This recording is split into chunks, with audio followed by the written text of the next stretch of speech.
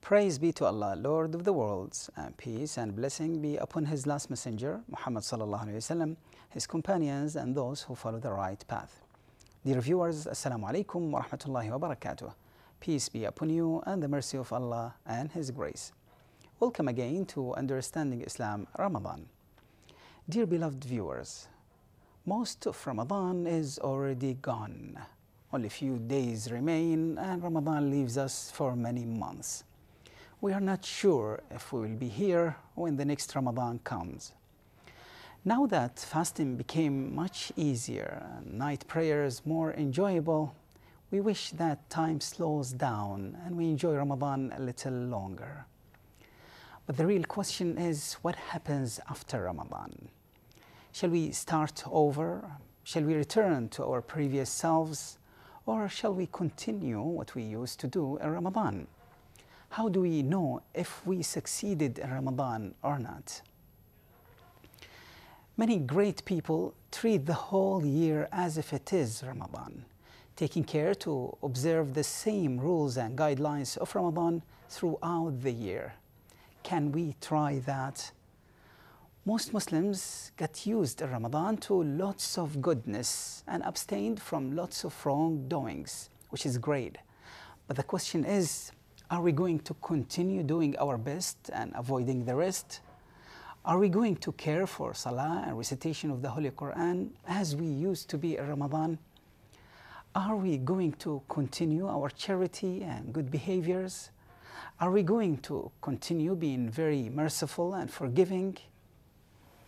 We have tried in this great month to be obedient to Allah Almighty and dedicated our time to worships and good words and deeds.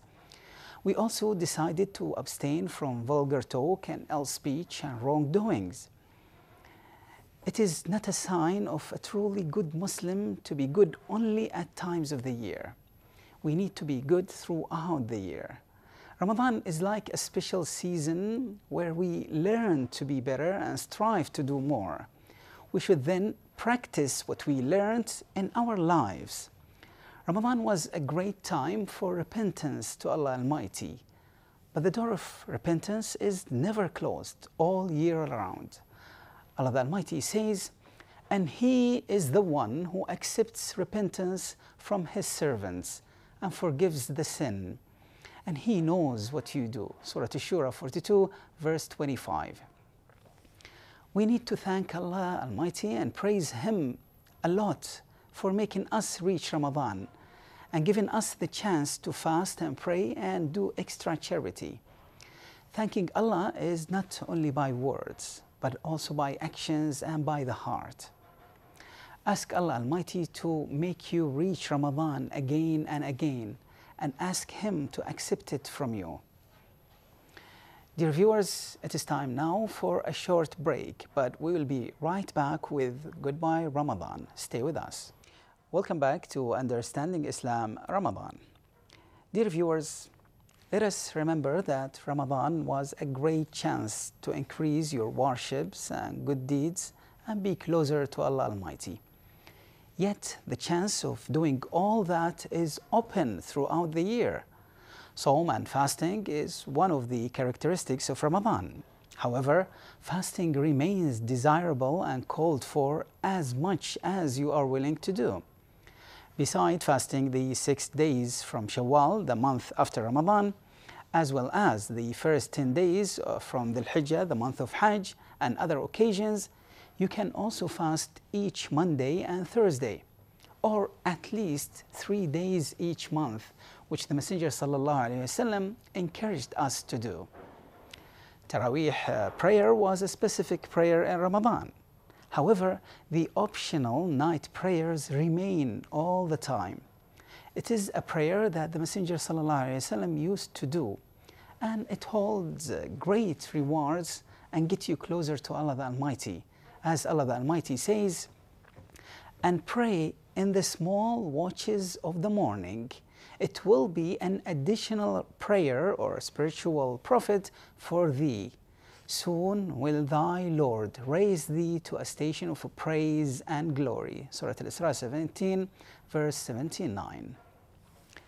Let us not forget the daily optional prayers before or after the obligatory prayers, as well as the prayer of duha, the 2 rak'ah after wudu, etc. It is a competition, and it is up to you where you want to aim and where you want to reach. Dua and prayers, asking Allah the Almighty for forgiveness for your needs, surely it has increased in Ramadan. If the conditions are fulfilled, Allah the Almighty answers dua and prayers all the time, not just in Ramadan. So what about after Ramadan? Are you going to stop it, or are you going to continue?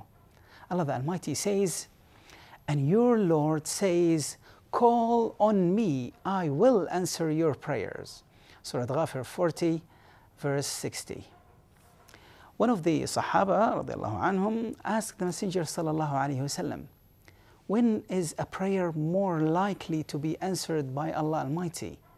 The Messenger sallallahu alaihi wasallam said to him, in the last part of the night and after the 5 obligatory salah. Are we going to miss these daily opportunities?